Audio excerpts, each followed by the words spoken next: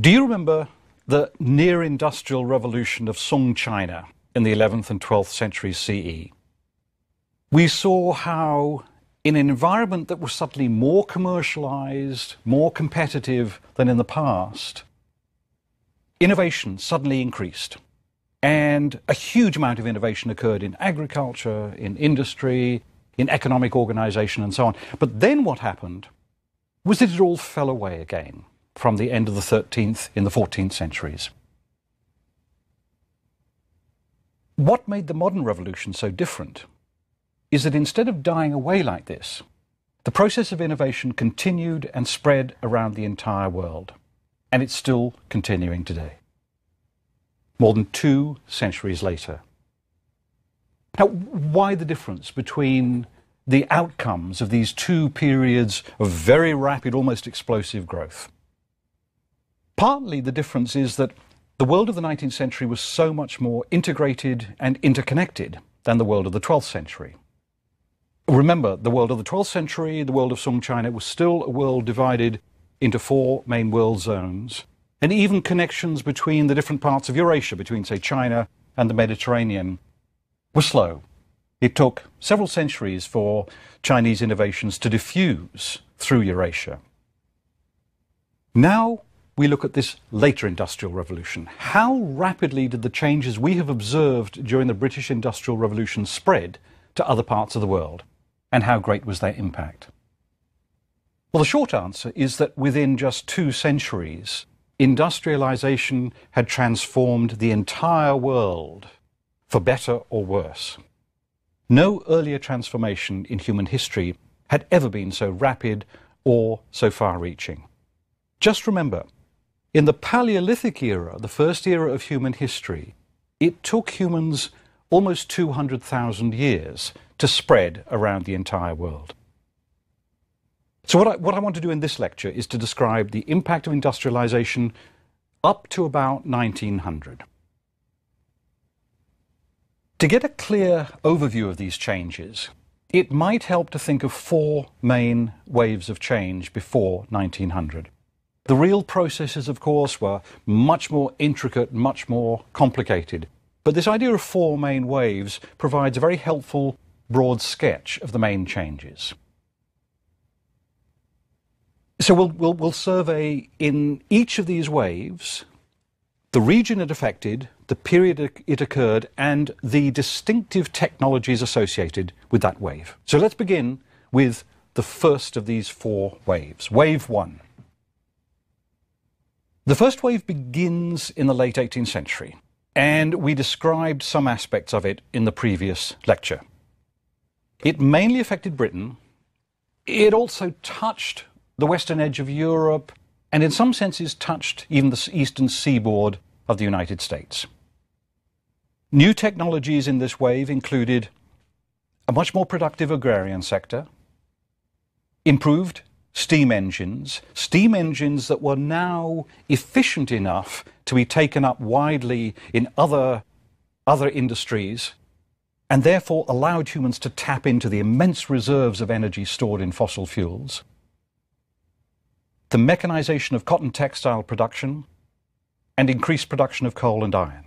And we saw also that changes occurred in a large number of other sectors as well. But these are the main sectors, the ones where the changes are most striking. The cotton gin, incidentally, cotton gin or engine, was a particularly important American contribution to this phase. Invented by Eli Whitney in 1793, it was a mechanical device for separating cotton seeds from cotton fibers. Now here, in this case, we can measure the resulting increase in productivity very easily.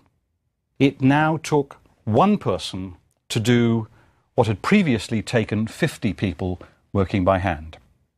Unfortunately, as with many of these innovations, the initial impact of this was simply to increase the scale of sweated labor, or in the case of the states, of slavery. Now, Wave 2. Wave 2 took place in the early 19th century. Innovation accelerated in many parts of Western Europe, including Belgium, France, and Germany. and also along the eastern seaboard of the newly independent United States. Technological changes in the second wave included the increased use of steam engines in manufacturing and the spread of railways and steamships. Railways spread rapidly in Europe and in the USA. The first commercial steamship was a paddle ship designed by Robert Fulton, which travelled between New York and Albany beginning in 1807. It used a Watt steam engine. The first ocean-going steamship was called the Great Western. It was designed by the great British designer Isambard Kingdom Brunel, and it was launched in 1837. It crossed to New York the next year. In 1843, he launched another steamship known as the Great Britain. This was the first large iron ship in the world and the first to use a screw propeller. Its maiden voyage to New York took 14 days. It had an interesting subsequent history. It ended its days as a coal bunker on the Falkland Islands, but then in 1970 it was finally refloated, towed to England, and it's now been renovated as a museum that can be seen in Bristol. Steam transportation was immensely important. It speeded up commercial exchanges and it cut transportation costs, which stimulated commerce and manufacturing. Now, this was particularly true in very large countries such as the USA or Canada, where cheaper land transport had a revolutionary impact on commerce in general. By 1917, there were about 1 million miles of railways throughout the world, and about 1/3 of them were in North America. Now, why was the railway so revolutionary? Well, here's one way of looking at it. Throughout the agrarian era, transportation by land had been slower and more expensive than transportation by sea. That explains, incidentally, why regions such as the Mediterranean, where a lot of exchanges could take place by sea, or those connected by great river systems such as Egypt and Mesopotamia, flourished economically. It's at least one of the important factors in their economic growth. With the railway, for the first time in human history, transportation by land became as cheap and as rapid as transportation by sea. And this provided a massive stimulus for economic development, particularly in regions such as North America, where most transportation had to be by land. So that's the second wave, and it's dominated by railways. The third wave, we can assign, roughly speaking, to the middle of the 19th century. It dominates the middle decades of the 19th century. Industrialization accelerates within Europe, particularly within Germany. And Germany, since the 1920s, has been united economically within a common customs zone, the Zollverein. And by 1871, it would also be united politically. Change is also rapid in the eastern USA. Technological innovations in this period include the industrial production of chemicals such as dyes and artificial fertilizers, which revolutionized agriculture. Fertilizers would be immensely important in supplying food to the rapidly growing populations of the modern era. And the ability to produce artificial fertilizers greatly cheapened the use of fertilizers. Steel making was made more effective with the introduction of the Bessemer process. And this is the era also in which the industrial use of electricity began. Domestic lighting began to revolutionize patterns of work and leisure by lighting up the night. All previous forms of lighting had severe limitations. Electricity could provide a sort of brightness that had no parallel elsewhere and for some purposes, obliterate the distinction between day and night. So the humble light bulb transformed life and transformed urban life in particular. Its inventor was, of course, Thomas Edison.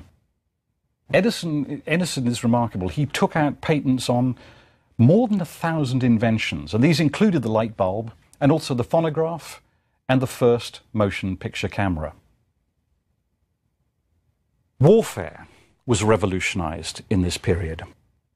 Railways made it possible to transport large numbers of troops and equipment and material, and new and more powerful weapons, such as machine guns, began to greatly increase the killing power of those who were armed with them. So the American Civil War is widely regarded as the first major war of the industrial era. The telegraph and telephone revolutionized communications. Now, today it's all too easy to take for granted this revolution in communications, but we need to remind ourselves what a strange phenomenon it was. The idea of instantaneous communication over huge distances transformed the possibilities for what we have called in this course collective learning. The first forms, the telegraph and early telephones, transmitted messages along electric cables. The electrical telegraph was invented in Britain in 1837, and the Morse code at the same time in the States. Within just 25 years, most of the world was linked by telegraph communication. The telephone was invented in 1876 by Alexander Bell, but its reach would soon be extended by improvements introduced by the ubiquitous Thomas Edison, who in 1878 made a call from New York to Philadelphia. But it was possible to communicate even without cables, and this was a possibility explored by an Italian, Guglielmo Marconi. By 1895, he had found he could send a message over a few kilometers without wires, and on December the 12th, 1901, he sent the first wireless transmission across the Atlantic. Now, while we're on the subject of modern communications, here's an anecdote about the wonder of instantaneous broadcasting around the world. Chronologically, it belongs strictly to a later period, but I can't resist a cricket story, and I promise it's the only one in this course. International cricket matches are called test matches, and they began to be broadcast live in the 1920s. Now, you have to understand that broadcasting cricket was a challenge because a test match can last 5 days. And for much of that period, particularly if there's bad weather, not much is happening. In the 1940s, test matches began to be broadcast around the world. And Australian commentators began to commentate on test matches going on in Britain. And what they did was they used to receive streams of cables from Britain detailing what happened to each ball. They would sit in their studios and they would tell the story as if they were watching the match themselves, complete with vivid, sometimes largely imaginary details about the scene. And they'd also use special sound effects, such as tapping the microphone to simulate the sound of a bat hitting a ball. The Australian audiences, I'm told, were spellbound. Now, that little story, I hope, just is a reminder of how recent these changes are and how remarkable they are. Now let's move on to the fourth wave, the late 19th century. Strictly, we should probably say the late 19th century and early 20th century.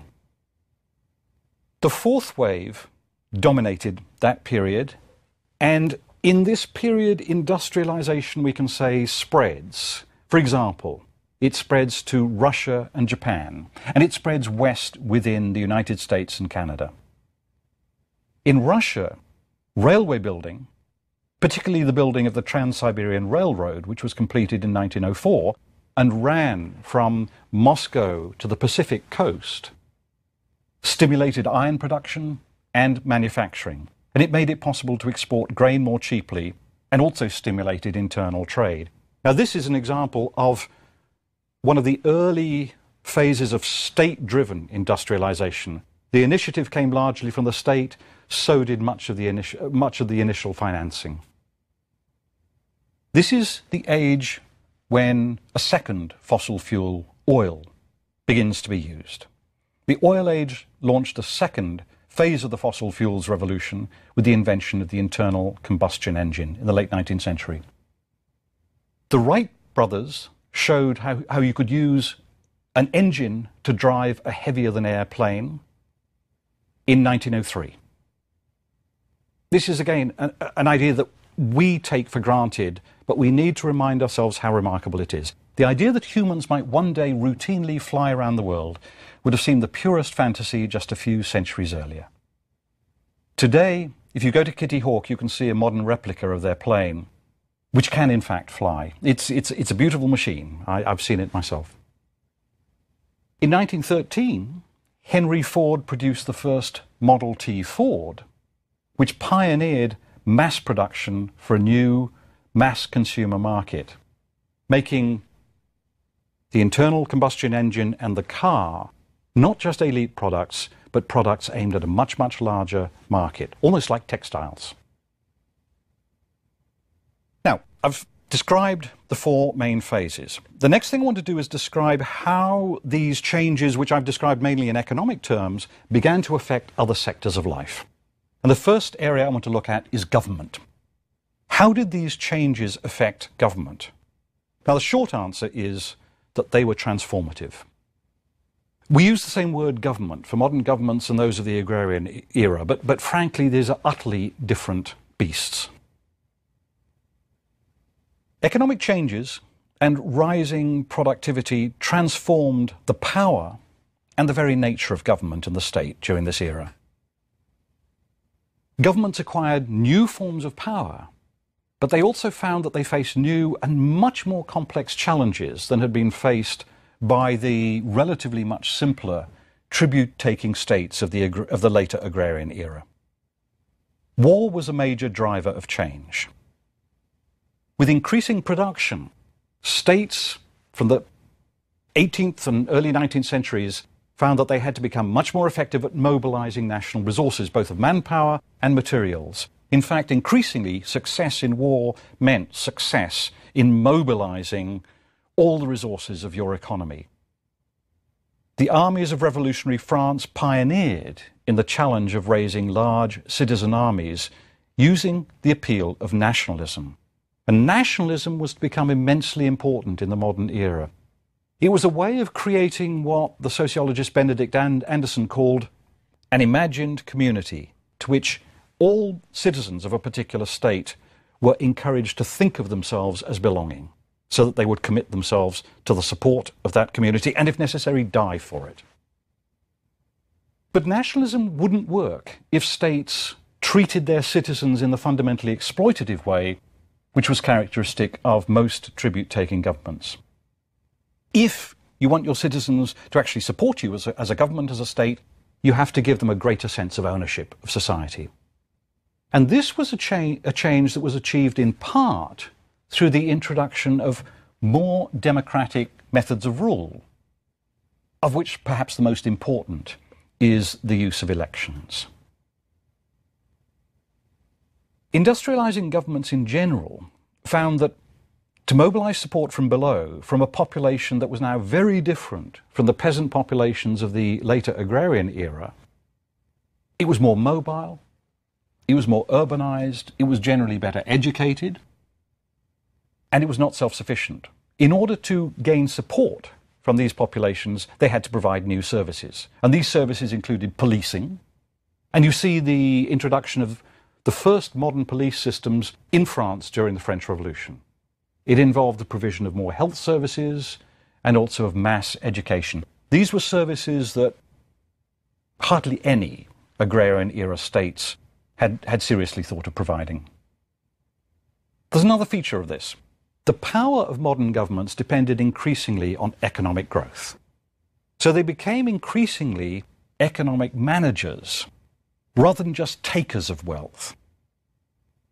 To survive, they had to spend a lot of effort and a lot of time worrying about how to stimulate growth, how to create environments in which commerce could flourish, how to create legal systems that protected entrepreneurship, how to create banking systems that created stable financial systems. Now, this change alone, the fact that governments became managers rather than simply coercers and tribute takers, was revolutionary. Remember Prince Vladimir of Kiev, who saw military power as the key to acquiring wealth. He saw coercion as the key to getting wealth. In the modern era, essentially, the roles have been reversed. Increasingly, for modern states, the fundamental rule is wealth gives you power. A wealthy, highly productive economy is the key to military power. So success for a state in the modern era means building economic growth. There's another way in which the role of government was bound to increase in societies in which most people were wage earners. And this is because wage earners, unlike independent peasants who are largely self-sufficient, depend on the provision of basic services such as markets. To survive as a wage earner, you have to find employment. There have to be markets on which you can buy goods and produce. There have to be legal systems that protect the conditions of employment and so on. And inevitably, what this meant was that governments became more involved in the day-to-day life of most of their citizens. To put it very crudely, whereas in the late agrarian era, 80 to 90% of the population could be left most of the time just to get on with it. Peasants didn't need the state to interfere. In the modern era, most of the population needs the services that states provide. So states had to protect property, they had to maintain law and order, they had to ensure stable currencies. To do that, they needed increasing information about their populations, about the health, the education, and the incomes of the populations they ruled. So to summarize some of these political changes, the rules of political success have changed in the modern era. Larger, more mobile, and better educated societies had to be managed rather than simply coerced. In the Atlantic hub zone, the beginnings of these changes were already evident in the political revolutions of the late 18th and early 19th centuries. This is the era described famously by the American historian R.R. Palmer as the age of the Democratic Revolution. And here is Charles Tilley's pithy summary of the changes that created the modern state. Here's how he puts it. Over the last 1,000 years, European states, but a lot of what he says applies to modern states in general, have undergone a peculiar evolution from wasps to locomotives. Long they concentrated on war, leaving most activities to other organizations, just so long as those organizations yielded tribute at appropriate intervals. Tribute-taking states remained fierce but light in weight by comparison with their bulky successors. They stung, but they didn't suck dry. As time went on, states, even the capital-intensive varieties, took on activities, powers, and commitments whose very support constrained them. These locomotives ran on the rails of sustenance from the civilian population and maintenance by a civilian staff. Off the rails, the warlike engines could not run at all. In short, modern states have to be in some sense democratic. They have to work with their populations because of the extreme complexity of the societies they rule. Industrialization has also, on the other hand, magnified the coercive power of states. So here's a paradox. On the one hand, modern states have to be more democratic. They have to work more closely with their citizens. They have to gain support from below. On the other hand, they can also coerce more effectively. They have more ability to support what we called earlier power from above. And this is largely because modern industry has magnified the military power of states. It's enabled them to transport soldiers and weapons larger distances, and it's increased the destructiveness of weaponry. This increased military power was apparent in the astonishing speed with which, in the late 19th century, governments from the new Atlantic hub region conquered much of Africa, Asia, and the Americas. Now I'd like to talk briefly about changes in another area of life, cultural life and lifeways. The changes we've looked primarily at their economic aspects and now the political aspects, but they also transformed cultural life and popular lifeways. And here are some of the transformations. Everywhere, peasants slowly turned into wage earners as they were squeezed off the land by increasingly efficient commercial farmers. Now, we have to remind ourselves that this too is a fundamental change in the lifeways of a majority of people on Earth. As wage earners seeking employment needed education more than peasants, governments began to introduce systems of mass education. For the first time, education which had been largely a matter for upper classes. As a peasant, you learn on the job, as it were, now became a matter that states began to take seriously and began to extend to the population as a whole. So mass education began to spread, at least in part, because most wage-earning employment required at least a minimum of literacy. The earliest modern national educational systems were established early in the 19th century in Napoleonic France and Germany. So from a world in which only a tiny elite were educated, we moved to a world in which the vast majority of the population has at least the rudiments of literacy. But elite culture was transformed also, and particularly by the rising significance of science. The first industrial science labs were created in Germany in the middle of the 19th century, and that's probably the point at which science begins to play a direct role in encouraging innovation in modern society. Before that, most innovations had been the work of tinkerers, of mechanics who knew machines well, but weren't necessarily thinking primarily as scientists. As the economic, technological and military importance of science rose, it began to challenge traditional ways of thinking in many, many areas. It began to challenge the traditional role, for example, of ancient religious traditions in education and culture by offering new and fundamentally materialist accounts of the universe, which offered, as we've seen throughout this course, very little room for traditional deities. So the intellectual world, both of the mass of the population and of elite groups, was also transformed in the course of the Industrial Revolution.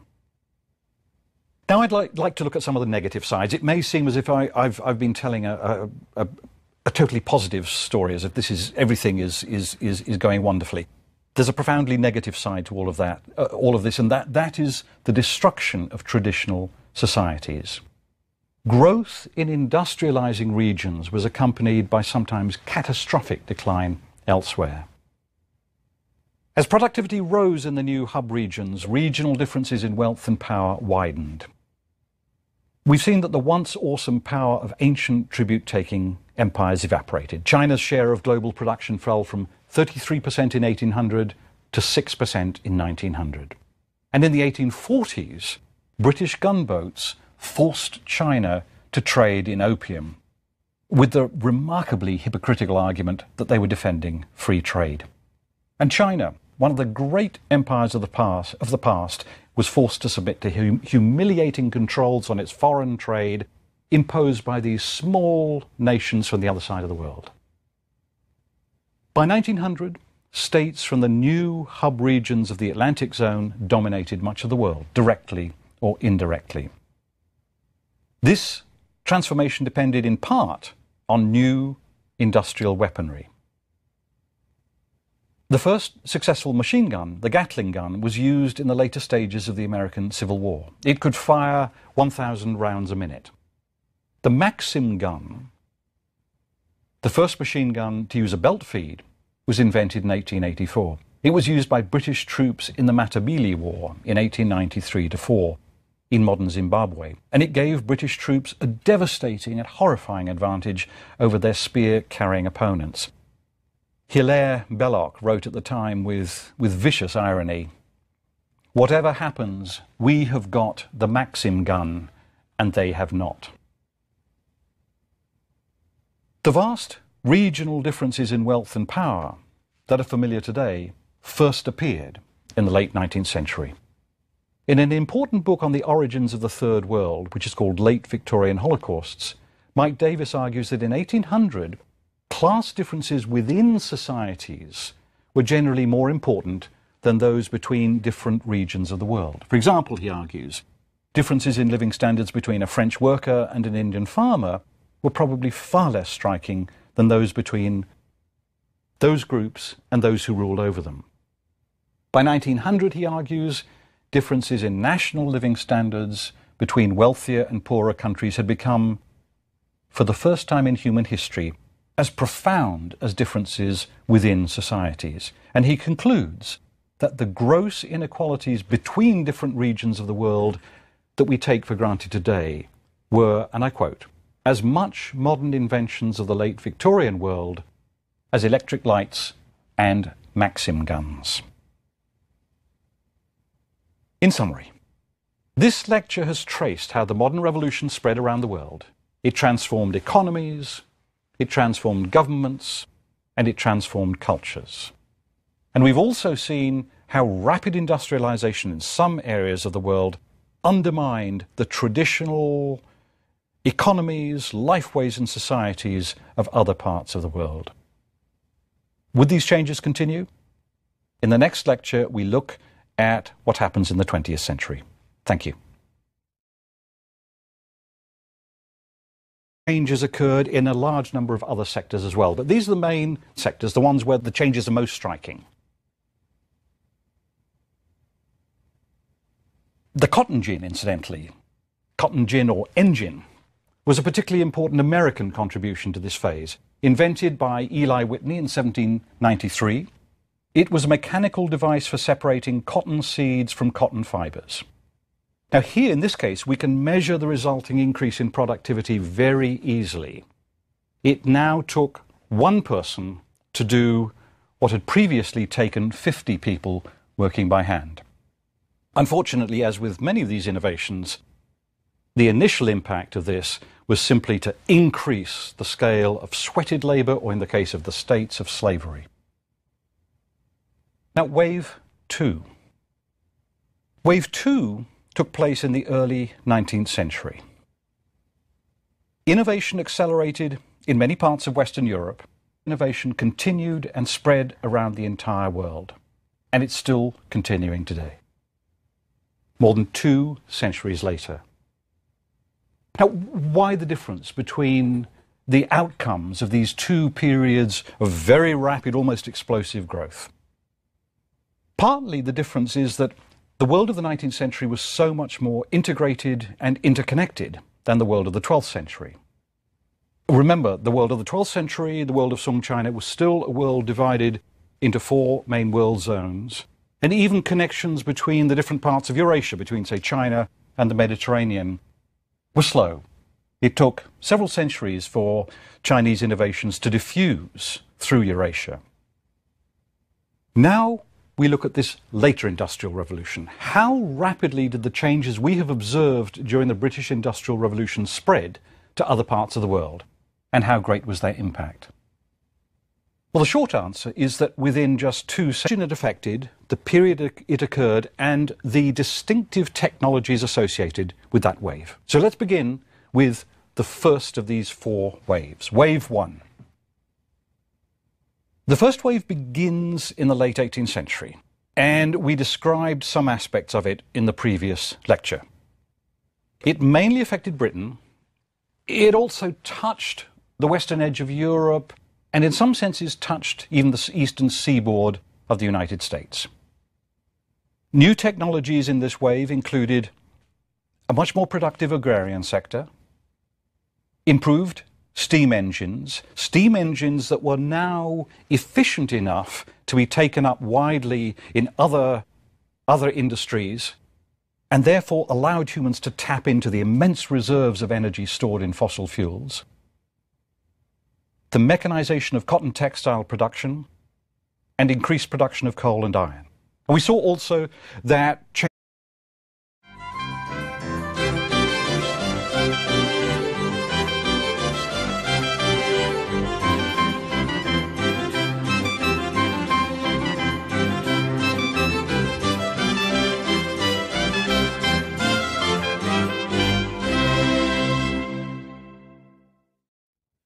Do you remember the near-industrial revolution of Song China in the 11th and 12th centuries CE?